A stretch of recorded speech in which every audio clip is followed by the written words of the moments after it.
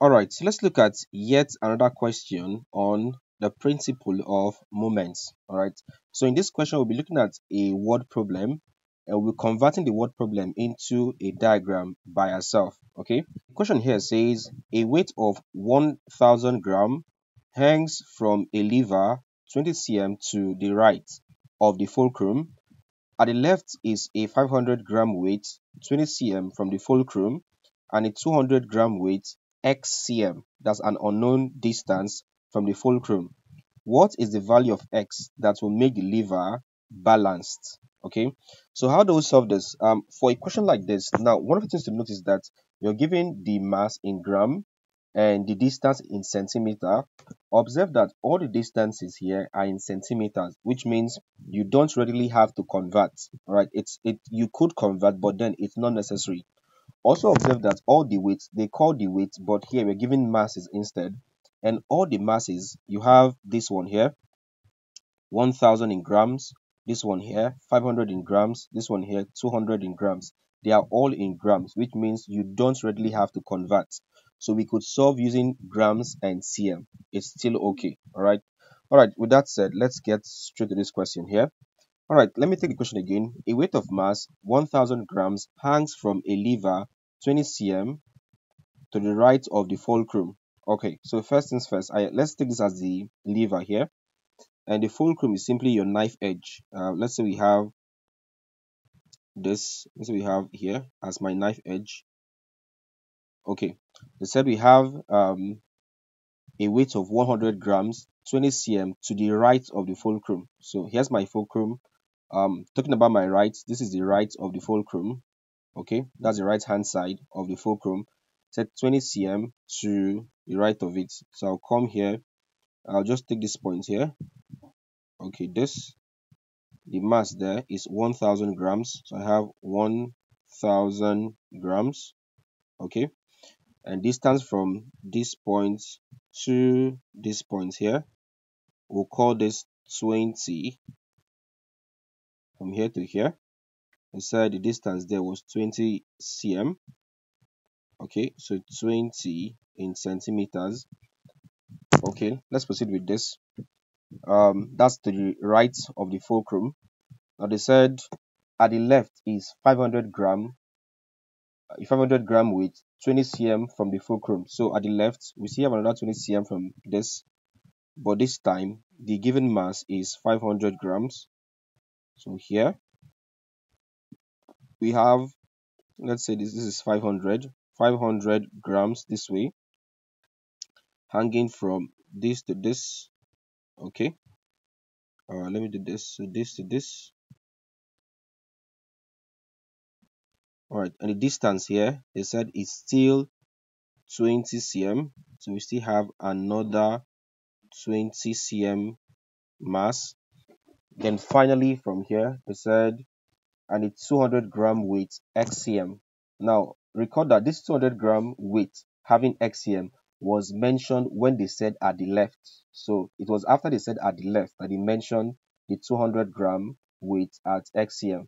That means this weight will be at the left. To the left hand side, just come here.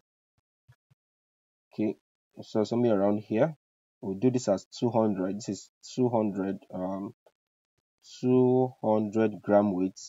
Distance is xcm. It's an unknown distance. So from here, go up there, and having this, also from here going up here, having this distance from here to here, I said it's about xcm. It's an unknown distance. We'll call this xcm. You have to find the value of x for these to be balanced. Now before we solve this, one of the things to note is that you could still come here, and put, like, you can place x before the 500 gram. Like you can come here and still put this as 200 gram and call this x, like this distance, and you literally have the same thing at the end. All right, so whether you choose to place the 200 gram here, this part here, that's after the 500 gram, or this part here, to the left side of the 500 gram, you still have the same answer. Okay, all right, so basically this is the diagram for the question. We're asked to find the value of x here. As usual, our task here would be to use the principle of moments, which says that the sum of moments, that's the sum of clockwise moments, sum of clockwise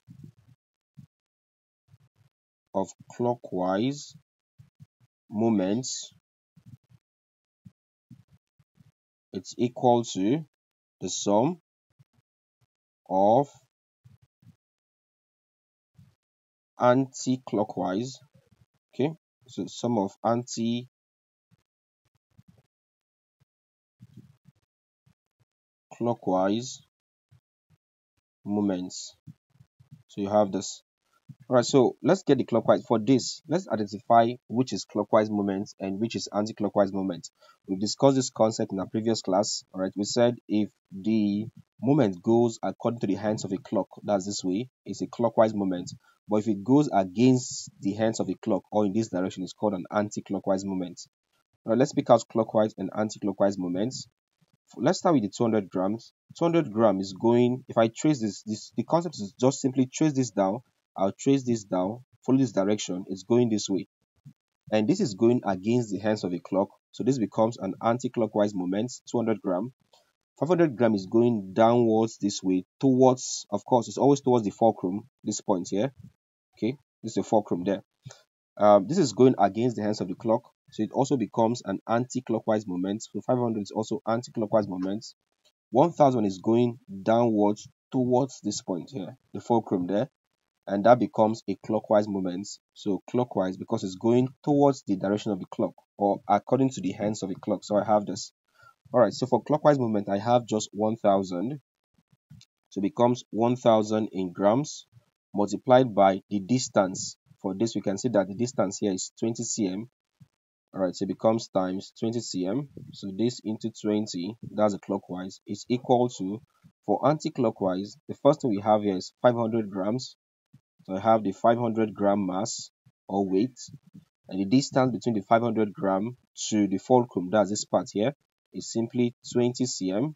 So this times 20, 500 times 20. Let's also add this to, we have a second anti-clockwise, which is simply 200 gram mass, and the distance from 200 to the fulcrum is x cm. So it becomes 200 times x. So this into 200 times x. So I have this. All right, let's simplify this. If you punch this, 1000 multiplied by 20, 1000 times 20, that should give you about 20,000. So I have this as 20,000. 20,000, it's equal to, you have 500 times 20, that gives about 10,000. So this is 10,000 plus 200 times x gives you 200x. All right, so we have this value. Of course, we'll move this over here. So it becomes 20,000 minus 10,000. It's equal to, I'm left with 200x. 20,000 minus 10,000 gives you about 10,000. So I have that 10,000, it's equal to 200x. To find the value of x, I'll divide this and also divide this by the coefficient of x, which is 200. Divide this also by 200. This cancels this. So x is equal to, if you punch 10,000 over 20, you have your answer. Over 200, you have your answer as there as 50. All right, 50. The distance was in centimeters, so becomes 50 centimeters as your answer. So the answer to this question is 50 centimeters. Okay. All right, don't forget you can always get more classes like this on physics, chemistry, mathematics, all right, on my website www.jonaemmanuel.com/courses. Okay, I've prepared over 100 classes on physics, chemistry, mathematics, and other science courses. All right, for each of these subjects, I've prepared over 100 videos, including past question revision for each of the major topics. Okay, to get a lifetime access to these courses, visit my website www.jonaemmanuel.com/courses, and you can create an account with the website. Okay, so register an account with the website and then you can proceed to get the courses.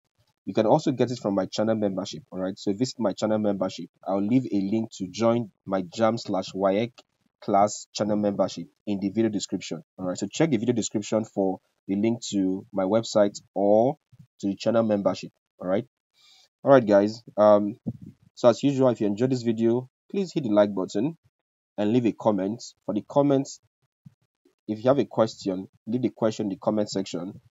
Don't forget to also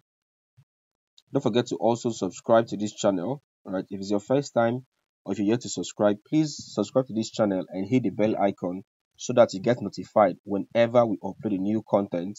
Finally, don't forget to share this video to your friends so they can also learn. Thank you and see you in our next class.